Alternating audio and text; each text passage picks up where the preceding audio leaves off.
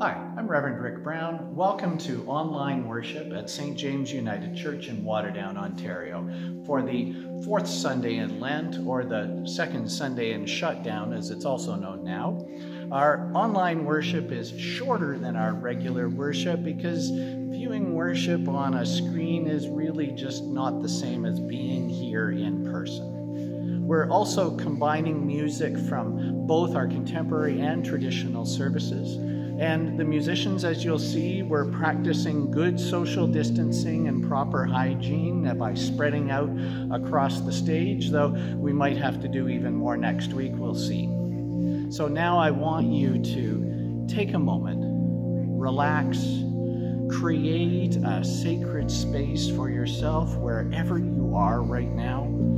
Be silent and center yourself on God and enter into a time of worship with us now.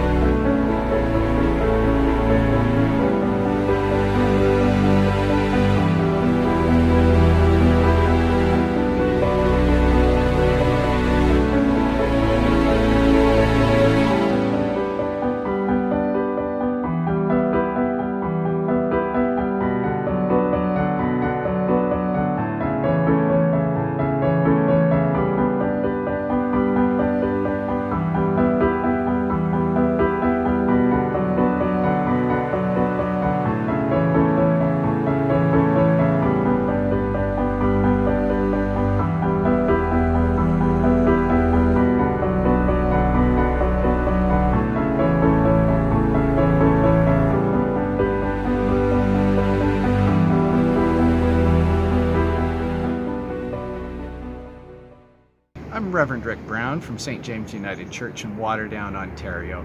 I'm speaking to you from Rattlesnake Point in Burlington, just a few minutes east of Waterdown. Remember, social distancing doesn't need to be indoors and on the couch. You can go outside for a walk and enjoy the beautiful locations that are around us, just like we have here.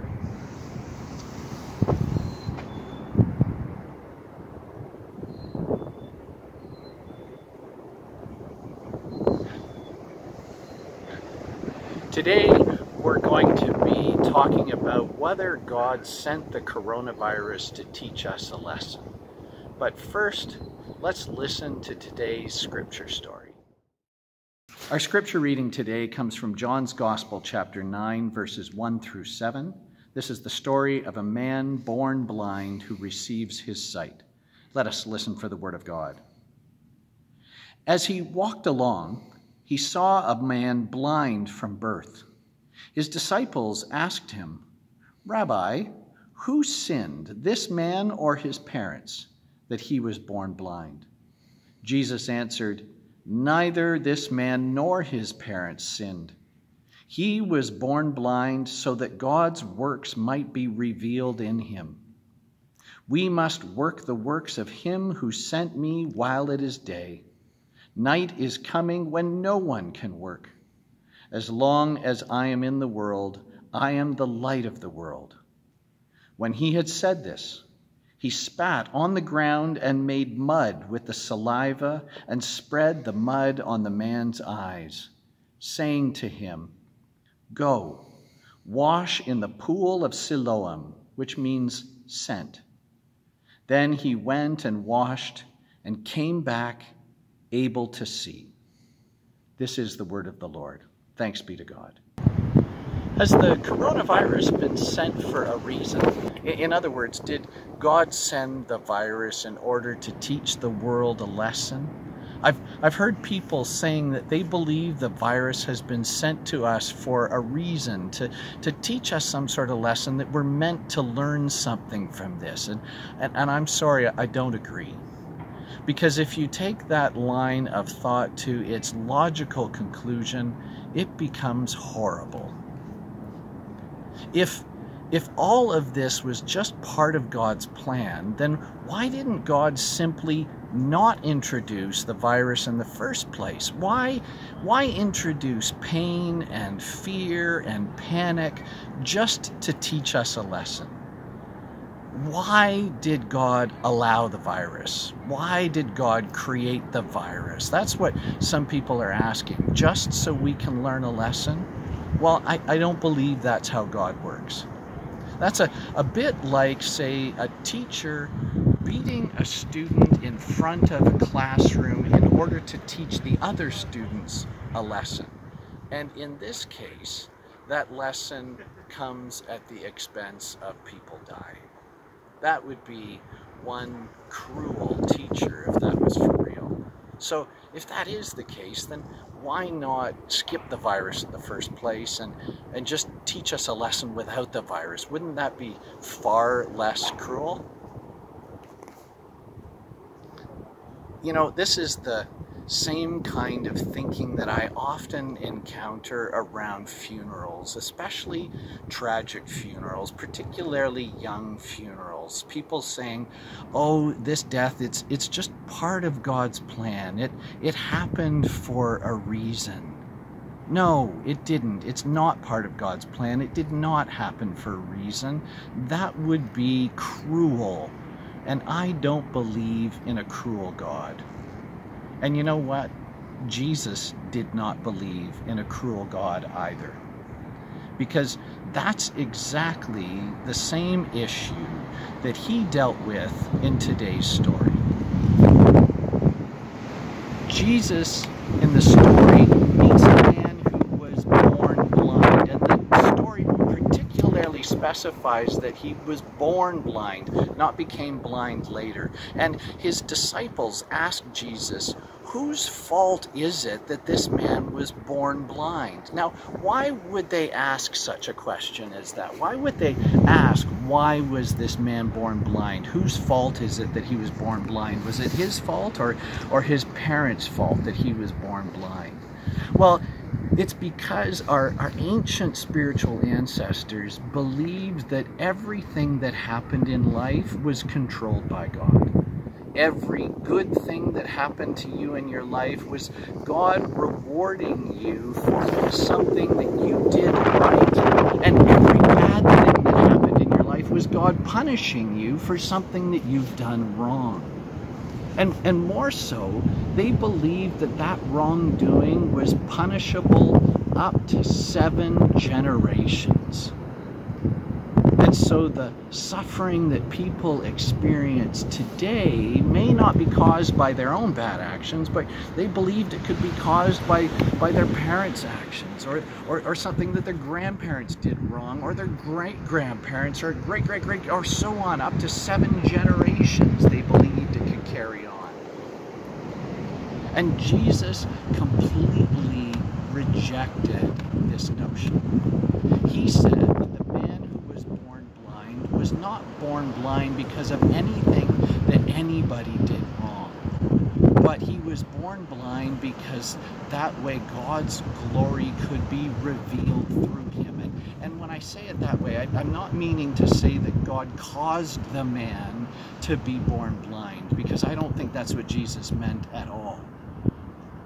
Any more than God chooses for an infant to die prematurely, or any more than God chooses to create a virus and a pandemic to circle the world. What Jesus meant was that God will work through people to take a tragedy and turn it into a blessing. In the case of the blind man, Jesus turned it into an opportunity for healing, so that that man could then go on to share hope with all the rest of the people he knew, with the rest of the world that he knew. And for us, in the case of the coronavirus, God is already working through people to turn tragedy into blessing. People, groups, companies, they're already stepping up to help. God did not cause the virus. So, is there a meaning we can take from this? Well, if there is a meaning we can take from this, it does not come from God sending the virus to us on purpose, but it comes from the actions that God inspires us to do in response to the virus, as God works through each and every one of us to turn tragedy into blessing. So if you know somebody, a person, a group, or a company who is helping right now to turn tragedy into blessing during this crisis, then please go ahead and mention them in the comment section below. Let's now gather our hearts in prayer. God of peace and comfort, this is an upsetting and even frightening time for us as your people. You call us to be together in community, to love and support each other, but we cannot be together in person right now. We're distancing and isolating for the sake of our health and the health of those around us who are vulnerable. When tragedy strikes, we often need to search for a meaning. You are the ultimate source for meaning, so we turn to you now for meaning. Reassure us that the meaning will not be found in blaming you for sending the virus. The meaning will be found in how we open ourselves up to the leading of your Spirit, in how we respond to the virus in a way that is helpful and a blessing to others. And so we pray now for those who are sick or dying, for those who are suffering in their isolation, for those who do not have the resources to stock up for a few days, let alone a few weeks, for those who are running out of food, running out of medicine, or running out of resources.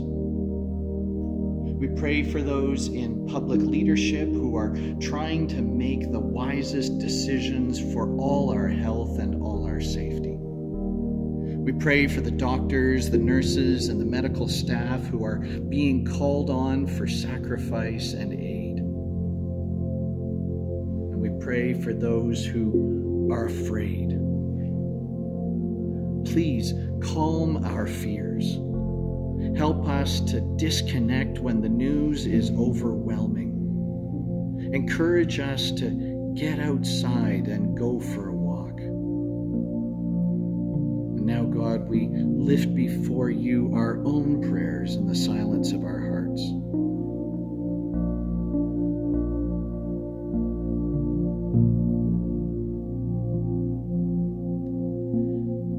And now, let us continue together in the words that Jesus taught us.